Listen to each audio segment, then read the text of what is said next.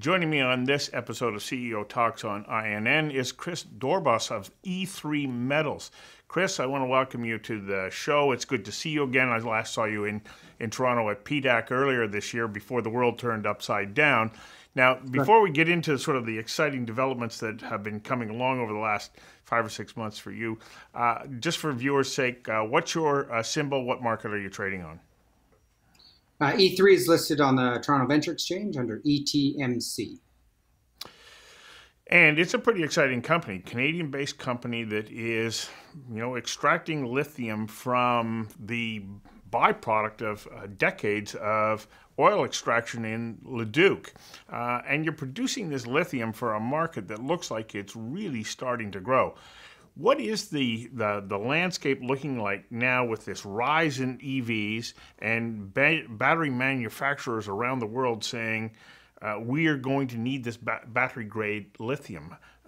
This puts you in an interesting spot as this market's about to explode. Yeah, I mean, we've definitely seen over the past, even 6 to 12 months, the electric vehicle solidify itself as something that is going to be up and coming and be a major player in the automobile market.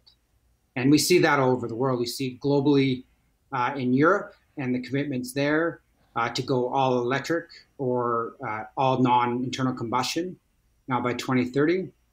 We also see it locally here in Canada with the recent announcement by Ford to start producing electric in Oakville in Ontario. So lots of development across the globe. And the biggest thing that we've seen along with that is that the lithium-ion battery is certainly solidifying itself as the technology of choice going forward to power these electric vehicles. Well, and that battery market is really expanding. I know that on, was it World Battery Day, Elon Musk said that they are now starting to focus on the development of a 1,000,000-mile battery. So what kind of pressure does this start to put on the entire manufacturing battery process and their need for lithium? Well, yeah, exactly. I mean, the demand for lithium is projected to increase exponentially over the coming years. And it's a really great position for E3 to be in as we're developing a new technology in the incumbent DLE or direct lithium extraction space. And so for us, there's a big market growing for our product. And the supply side of that, from the predictions that we've seen, is not going to be able to keep up. So it presents a really solid opportunity for E3 to bring battery quality lithium products into the market at just the right time.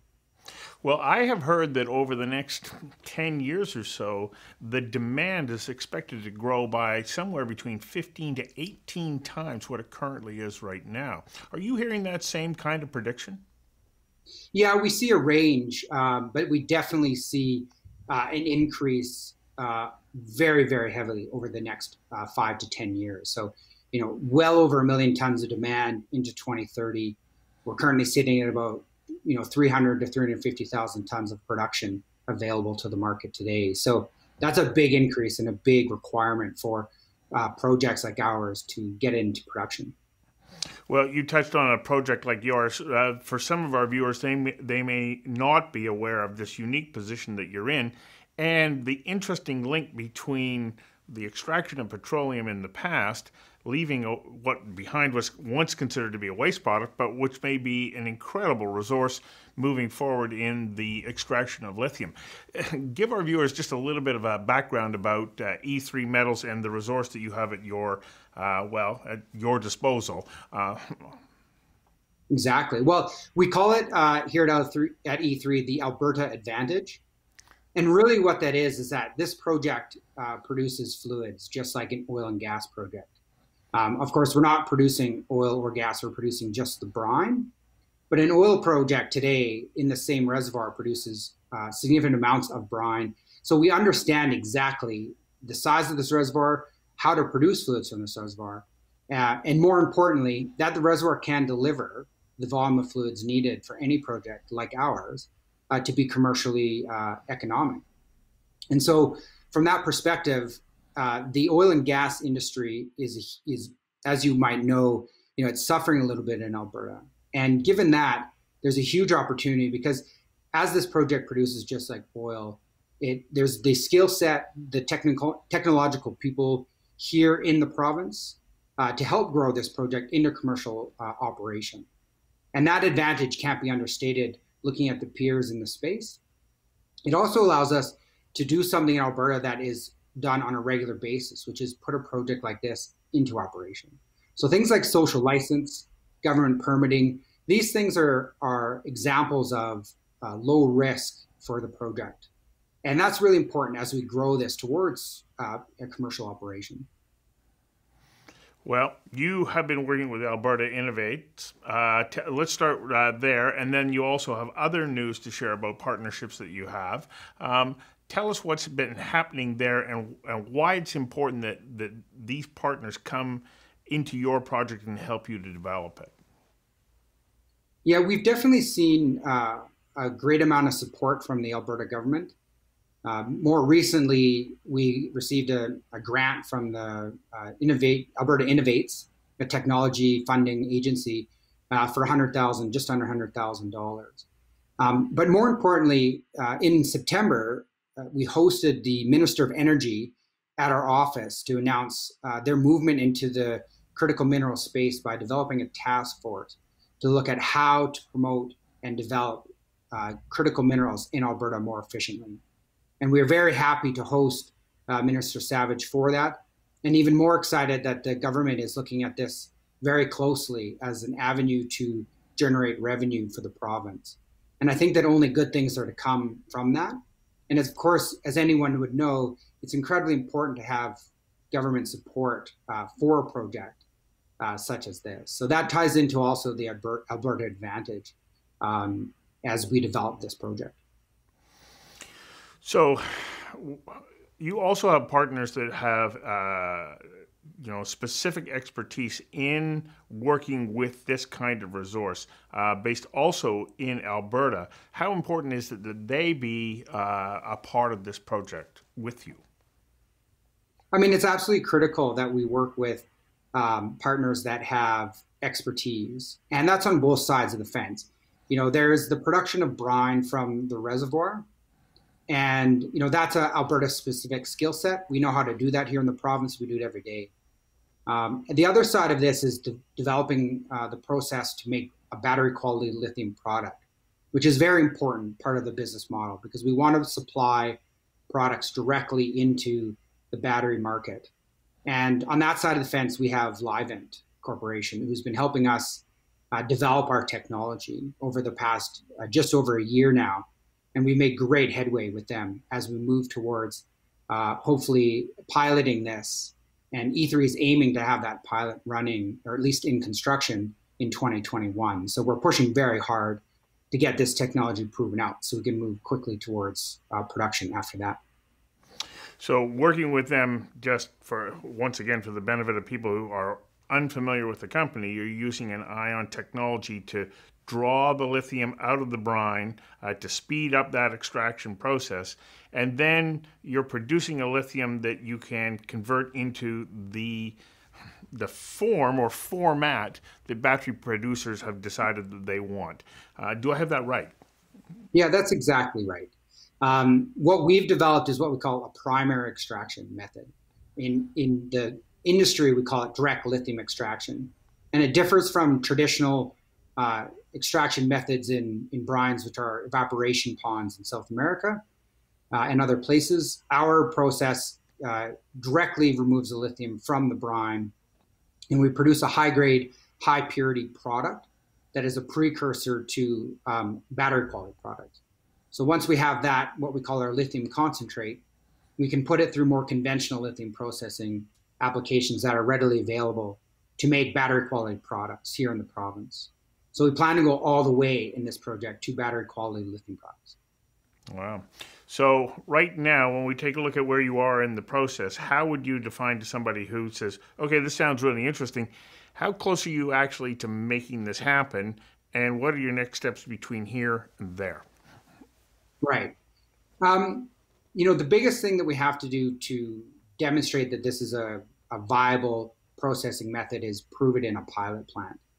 And a lot of the work that E3 has been doing over the past 3 years is focused on obtaining that goal. And we're very close. The work with Livent has definitely accelerated that and gotten us a lot closer to that end goal. And once we've proven it out through that pilot, the development of a commercial facility is fairly straightforward. We obviously have to scale that technology, but the application of drilling wells in Alberta to produce brine is very well understood. And the application to take our concentrate and make a battery quality lithium product is also very well understood. So that really hones in on where the company needs to focus its effort and has over the past 3 years. So we're very close to achieving that goal.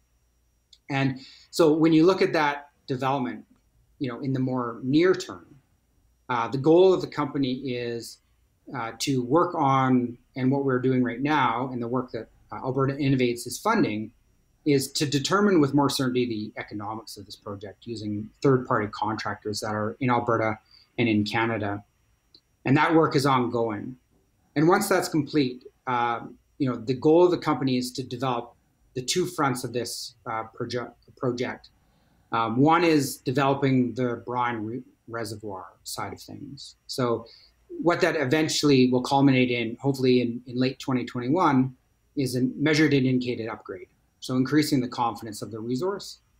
Alongside that, we do hope to be piloting the process as well, so that once those two projects are complete, we'll be able to produce something called a pre-feasibility study and book our reserve. And that's a very important step for a company like us, because it allows us to attract much larger funds to go towards commercial construction. So that's the big long-term goal. Yeah, because your plan is to commercialize and become an operating company, is it not? That is absolutely correct. And that is why being in Alberta has a huge advantage for us, because that's what Alberta does, is we build projects and companies just like this one. Well, and that comes back to the support that you have from governments at a variety of levels that want to help you to make sure that you navigate your way through any of the regulatory process and obtain the permits that you need. Alberta really does have that kind of advantage in working with companies to bring them to commercialization, and so it is a good location to be in. Yeah, and that support that we've seen from the Alberta government in terms of focusing their energy and their review of developing critical minerals, which is what they're doing currently, is going to have a huge benefit to the company and to the progress of developing this project. Do you have a timeline right at the moment? What's our next milestone that we can come back and check in with you on? Yeah, absolutely. I mean, the company is focused on demonstrating economics, and I think that's probably going to be the next major milestone that we will achieve, is outlining those. And the time frame is a bit hard to determine because it's a contractor review. But I think that in the next 6 months, you'll see that. And the next goal after that is piloting and measured indicated upgrades. So those two, like I said, will be hopefully happening in 2021. Well, will you come back and give us an update once we see this next stage of development? Yeah, absolutely. We would love to come back and share with you, hopefully, the results of that first next step that we plan to take.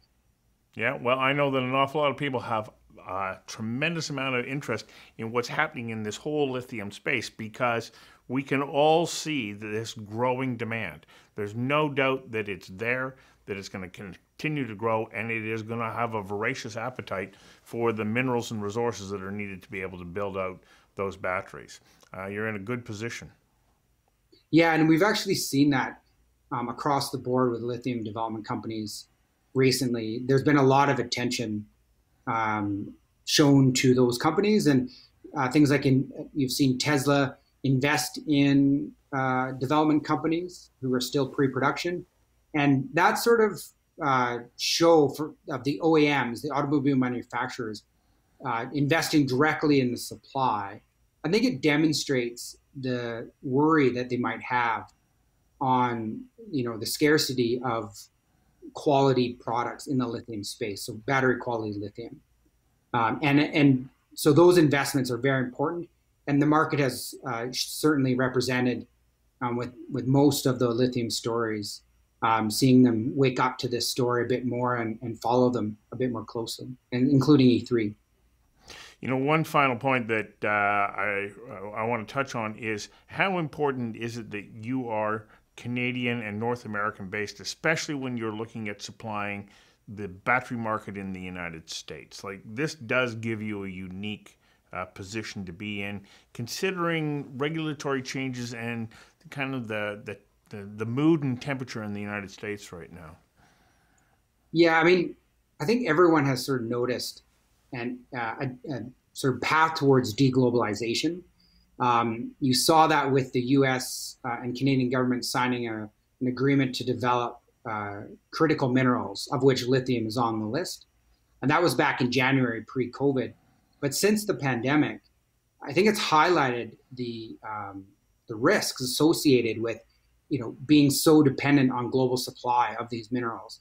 And certainly the U.S. has made major moves towards deglobalizing their dependence on critical minerals. And, you might call Canada North American domestic in the sense that, we have a very secure supply agreement across North America. And certainly that is accentuated with this critical minerals development between the two countries. So I think that there's a very good story for deglobalization of critical minerals. And there's not that many opportunities to get lithium in North America, in domestic North America. And E3 definitely represents the potential to be a major supplier of lithium products. So I think that it's a really good news story for the US and Canada. Yes. Well, we will be watching, Chris, and I'm really looking forward to having you back in a number of months so that we can get an update on where you're at and to continue to look at how that market unfolds. Thanks for joining me today. Absolutely. Thank you very much.